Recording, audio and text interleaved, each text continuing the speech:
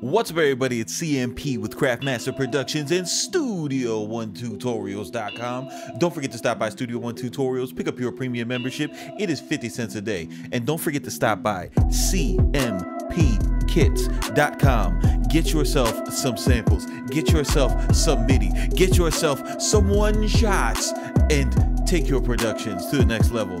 Also, don't forget to follow us on Spotify, the Spicy Sundays podcast, the #1 premier podcast in the producer space, in any space, in outer space, in inner space. Now, today I'm going to be going over a concept that is just to kind of help the tribe out. I know that there's a lot of folks recently who have purchased the MPC Live 2, and just people getting into MPC in general. And if you've never used an MPC, the language of sequence, track, and program, if you don't understand that right away, you're going to have a problem. And I think that the easiest way to kind of relay that information to you, because you're looking at it, you're like, this is not MPC, this is Studio One. What are you doing? The easiest way to relay this information to you is to look at it how you're used to seeing these terms, right, in a DAW. So if we look at the MPC plugin, or if we look at the MPC software, right,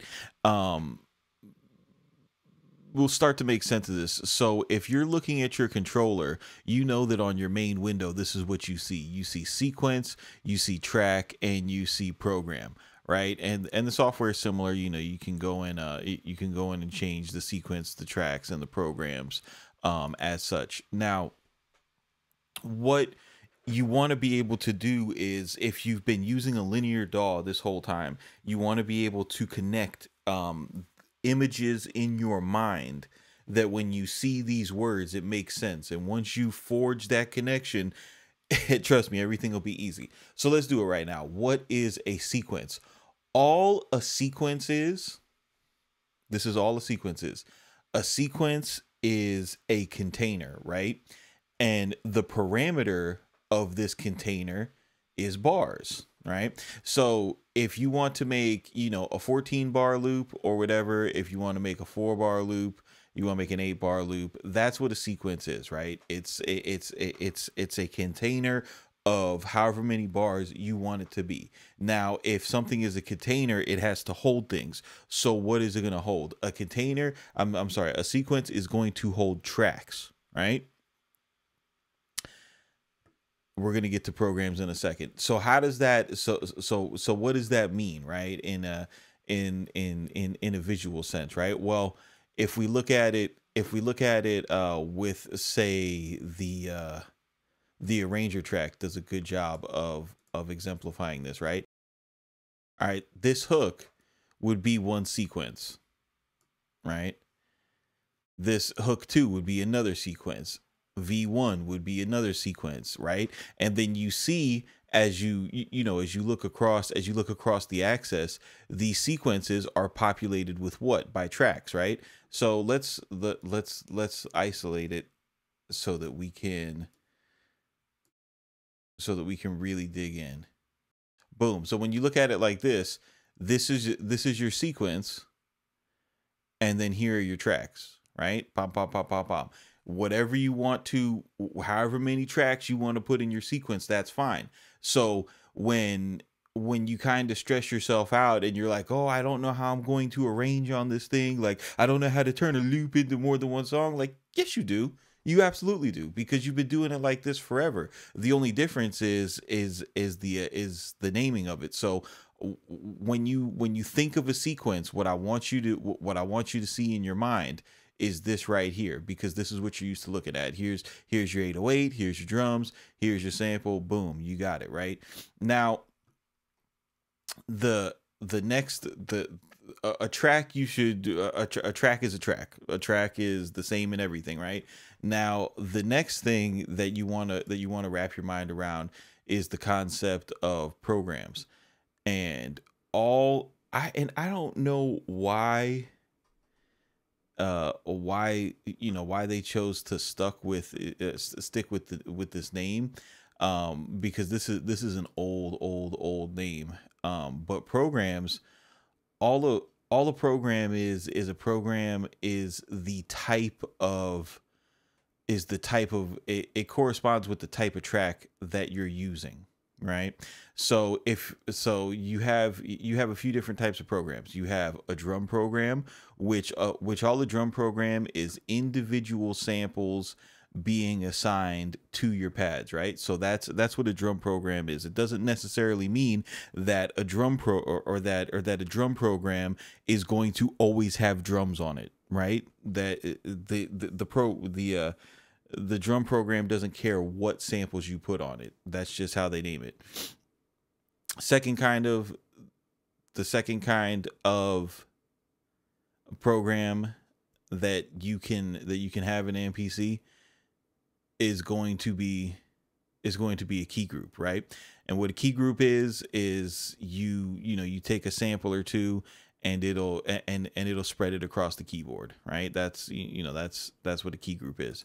Next you have a plugin type track, which is, you can use a VST with this. Boom. The next type of track that you have is a MIDI track. A MIDI track is going to be used to control an external instrument. Then you have clips. Honestly, I don't use clips. Really don't know that much about them.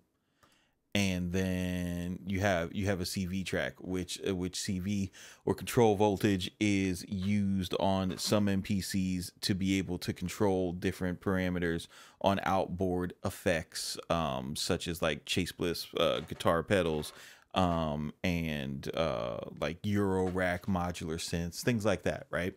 And that's pretty much it. Now, if you're just making L Slappensteins all day and all night, primarily you're just going to work with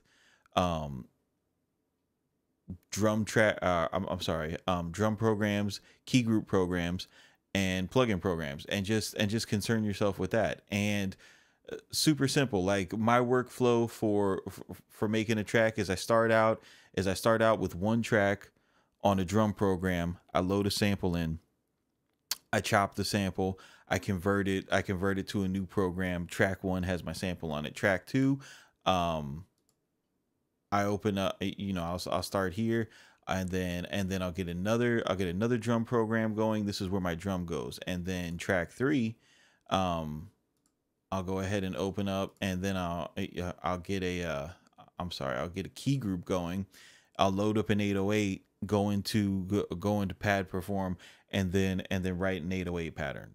Simple, easy, straight and to the point. So yeah, sequences, tracks, programs. If you guys have any questions, leave me a comment. But again, what I want you guys to do is, when you think of sequence, right? This is going to make everything come into play. When you think of sequence, I want you to think of a row of tracks, right? A column of tracks. When you think of a track, just think of a track how you normally would think of it in a linear sequencer, right? And when you think of a program, I just want you to think about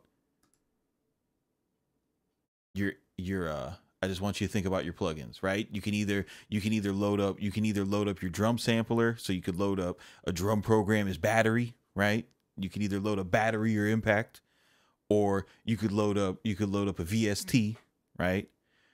Or you could load up a key group, which would be something like TAL, where you could trigger one shots. And that's what that's all about. So this is CMP with Craftmaster Productions, Studio1tutorials.com. You guys keep it simple, do not be basic, and we'll see you on the next one.